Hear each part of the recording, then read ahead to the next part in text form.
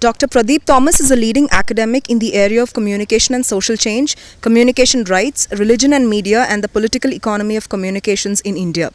He is the co-director of the Centre for Communication and Social Change at the University of Queensland in Australia. He was elected as the Vice President of the International Association for Media and Communication Research in July 2012. What do you think is the relevance and purpose of community media in today's changing media landscape? I think, despite the fact that we have so many different types of media, I think one can still say that the community sector is under-resourced, right?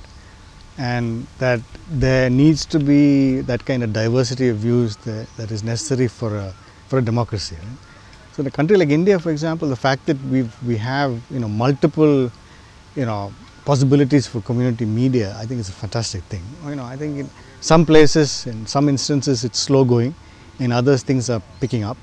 So I think India stands as a kind of, a beacon in South Asia for, I think Naipaul is the one who said that India is a land of a million mutinies. And it's very true, if my bread and butter in terms of my writing is India because of the fact that there are so many different types of community-based media opportunities. Right. It's interesting that you said that because I was just going to ask you about drawing from the conference's main theme, which is the region, to try and understand how relevant community media is to India and the South Asian region, in your opinion. Well, I think it's incredibly important because when radio, of course, we know that Nepal is the one who started off this whole process, and then India followed suit. And I think now we have enough good examples of community radio that is actually connecting to community, right? Not only community radio, but today we were discussing or listening about Khabar Lahariya, these kinds of projects that are fantastic, and if you really look around the world, there are very few examples of these kinds of things. Right. And they really deal with local issues, and that makes a lot of difference. Yeah. So. Right. And what do you think are the challenges that practitioners and policymakers face, in promoting something like this? The issue, of course, in a country like ours is that you have to deal with the entrenched understandings of what media is and who should have access and all this kind of stuff, right? And although one can say that it's changing, the reality is that the community sector has taken a long time to be where it's at the moment because of the fact that I think governments have not been very supportive of the idea of community wanting media kind of stuff. So community radio, for example, is a good example, right? I mean, the old days, it took such a, you have to go through so many hoops to get a license, right? Today it's a little better. But the issue is, I think the government still is restricting access to certain types of media. Right. And that's an issue. I mean, it's of course easier the press sector than the broadcasting sector. So. Right, and why do you think that difference is there? It's a mindset, no? I mean, mindset in the sense that, of course, with FM radio, they've earned a lot of money. It's a revenue-based model. Right. They've learned.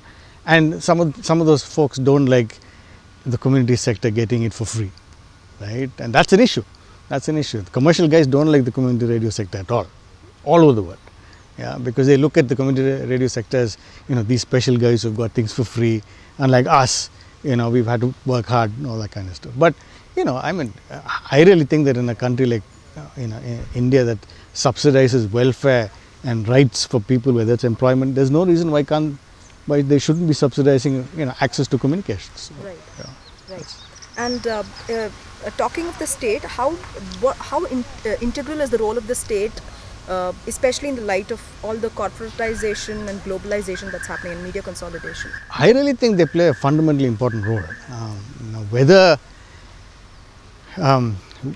they look at that challenge in the right positive kind of way is another thing altogether. I think the problem in our country is that the state has also tasted money, right? And the issue, of course, is whether they now recognize the fact that you have a community sector that also needs support, right? That's the key issue. And of course, they're under pressure, right? In a country like India, the state is under pressure from commercial interests all the time, right?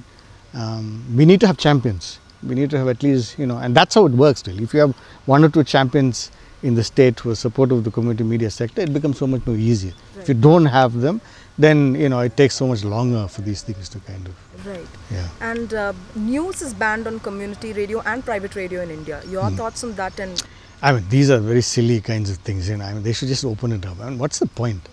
I think sooner than later they'll relent on these kinds of things, right? And I think at the moment, I think there's a I think they're going to open it out. That's what I'd heard, that they are going to open out and let FM radio stations broadcast news and all that kind of stuff. I mean, you know, everything. When you know, it's absurd in some ways, because you have the private folks who are involved in the newsprint business, right? They're in the business of producing news, and there are thousands of papers doing, you know, also. So why restrict the community sector, or why restrict the commercial radio sector not providing news? I mean, I don't understand the logic behind that at all. They're scared in terms of they say things like, you know, we worry about them saying something about a minority, all this kind of stuff, right? And I think people are mature enough to do that. Of course, you'll find idiots all over the place, and this is an issue that even the community media sector has to deal with, the radio sector. I mean, if you give a radio license to a group that is anti-minority, and that's, you know, that's a problematic one. But then these are a small minority, I think. You know. The majority are mature and okay. Okay. Thank you so much. Thank you. That's Thanks.